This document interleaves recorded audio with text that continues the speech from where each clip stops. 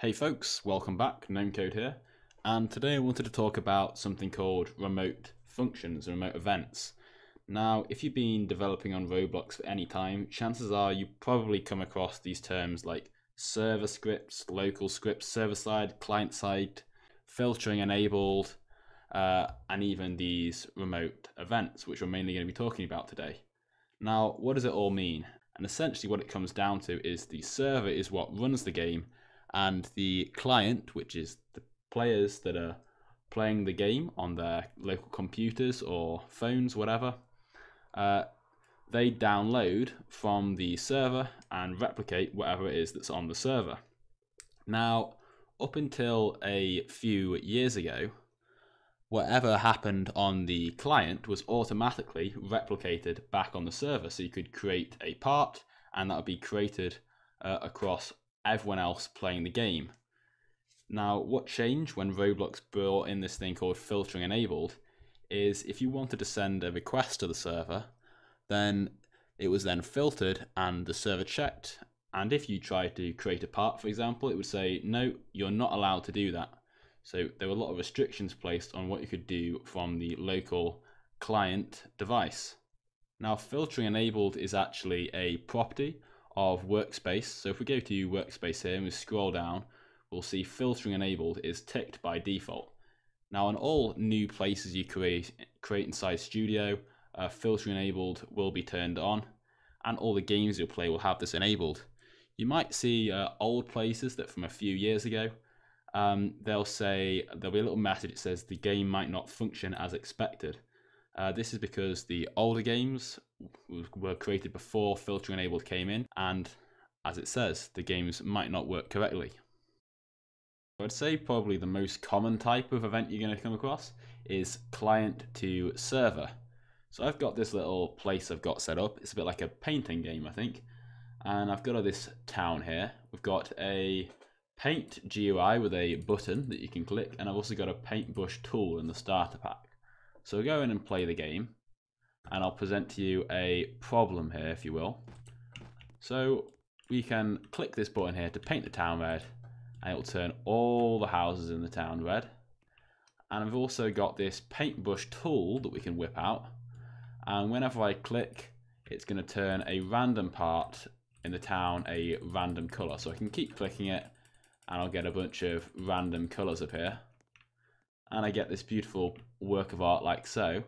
But if I click at the top here, it says I'm currently on the client, which is the player as I'm playing as, but I can switch over to the server, and you'll notice that the houses are still grey. Now the game is still running, here's my character, and on the client, if we switch back, the houses are still all their jazzy colours, but on the server, the changes haven't taken effect.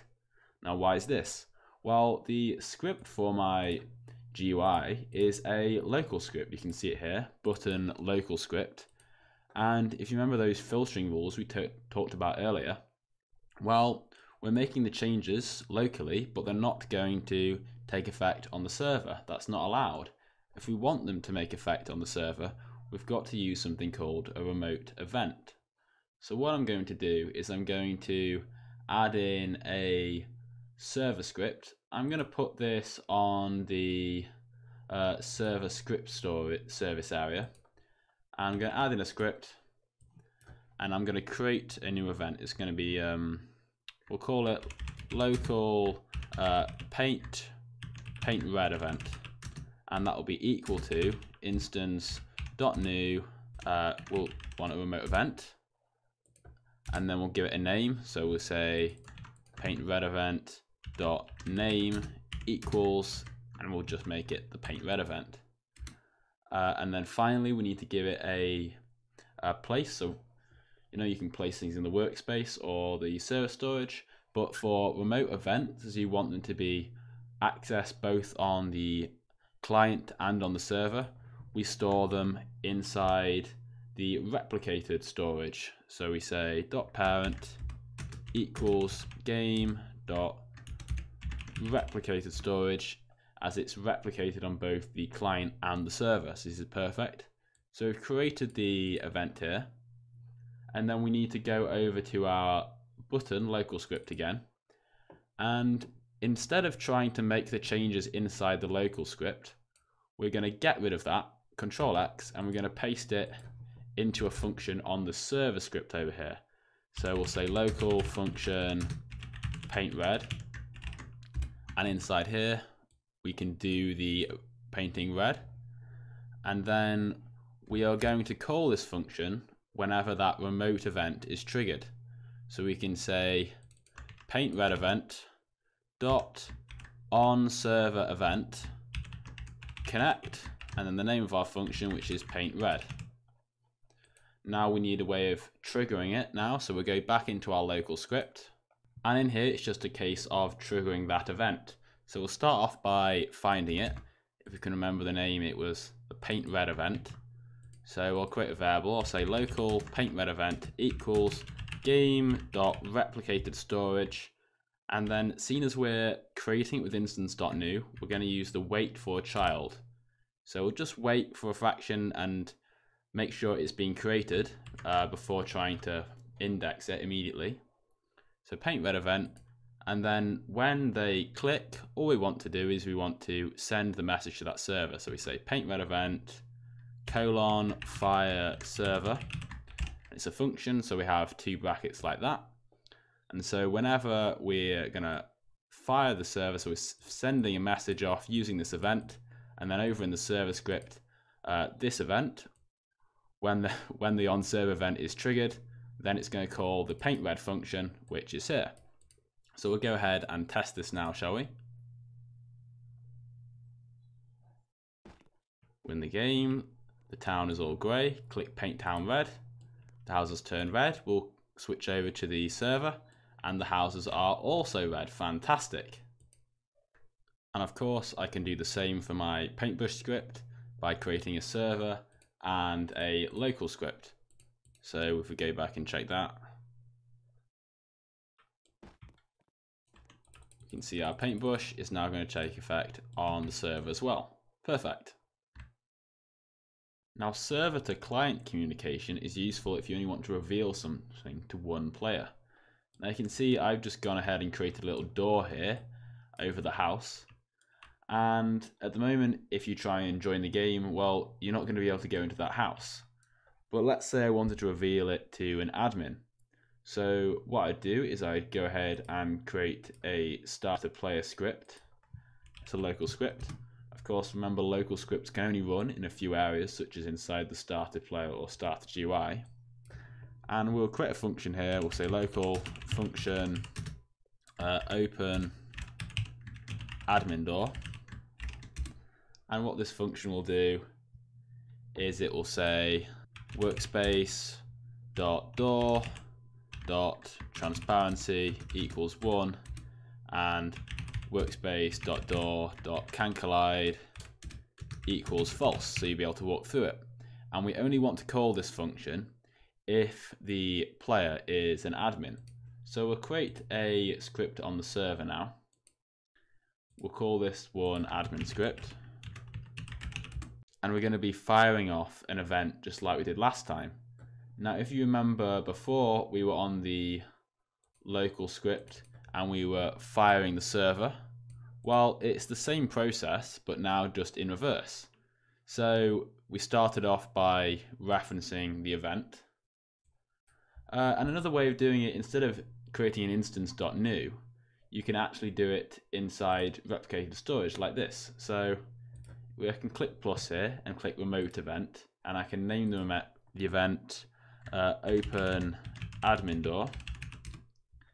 And now inside my admin script, I can say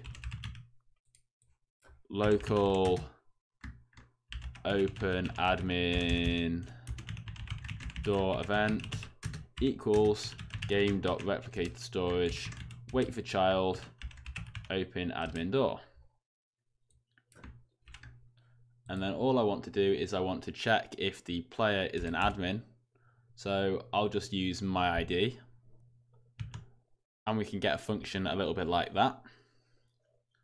And we will just call this function. So we'll say game.players.playerAdded connect to this player added function. So all this is going to do is whenever anyone joins the game, then it's going to check if their user ID is equal to this, which is actually the ID of GnomeCode, which is my character. And if it's equal to that ID, if it's the admin, then we want to fire the client. So last time we fired the server, this time we use that event and we say fire client. And the only difference is that you have to specify a player. So we're specifying the player which has that user ID. And so then over in the local script, then we've got this open admin door function. And all we need to do is we need to run it whenever this event. So we'll reference this event again, copy and paste that. We can paste that in. And this time we'll say open admin door event dot, and instead of saying dot on server event, we say dot on client event, connect, and the name of our function, open admin door. So now when we go and play, GnomeCode loads in, and you can see there's no door, so we can run into the house, no problem. And if we go and test and switch over to the server, you'll see the door is definitely still there. It's just not showing on that individual client. So we can run in and out, but another player who came along wouldn't be able to get through that door. Obviously you can see that if I went and changed the ID to add an extra number in, and then went back in and played. Then now I've got the door here and we definitely can't run through it. And finally, we have server to all clients. Now you can use this if you want to send a message to all clients, as it says, and it's mainly useful for coordinating games. So what we could use as an example here is I could have a GUI, and let's say we wanted to show a message whenever anyone joins the game. So we'll create a GUI here and we'll add in a text label, and we'll just paste this text over here, make it a bit bigger so you can see it, and we'll keep that blank for now. So we'll go to replicated storage and we'll add in another event. I prefer creating the remote events actually inside Studio rather than doing it inside the script, as then it makes it easier to see what you've actually got, what events you have in existence rather than trawling through scripts. So we'll call this event player joined event, and then over in our admin script, as we called it, we could have called this something else, but it's currently called admin script. Seeing as we already have this player added event, we're just going to add an extra condition to it. So we've got the admin door event, and we're also going to have the player joined event. So we'll create the variable for that, player joined event, and that will be over there in the replicated storage. And then after you've checked if it's an admin, we'll add a new line and we'll say player joined event. And instead of saying fire client or fire server, we can say fire all clients, and brackets because it's a function again.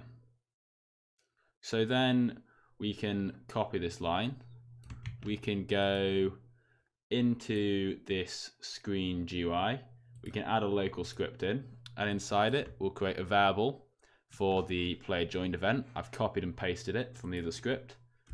And then we're simply going to say, create a function. We'll say local function update text. And we want to call that text whenever this event. So we say player joined event dot on client event connect with the update text. Now in this example, we actually want to send some data as well. So in update text, we'll have one for player, and then we will make script.parent.text equals player dot dot, which allows us to concatenate or add together two strings, and then in quotation marks has joined. So let's go back into that admin script on the server, and where it says fire all clients, inside those brackets we're going to add in the player variable. So whichever player joins the game, we want to send the data or the variable of that player to all the clients. So let's go ahead and try testing that. We'll click play.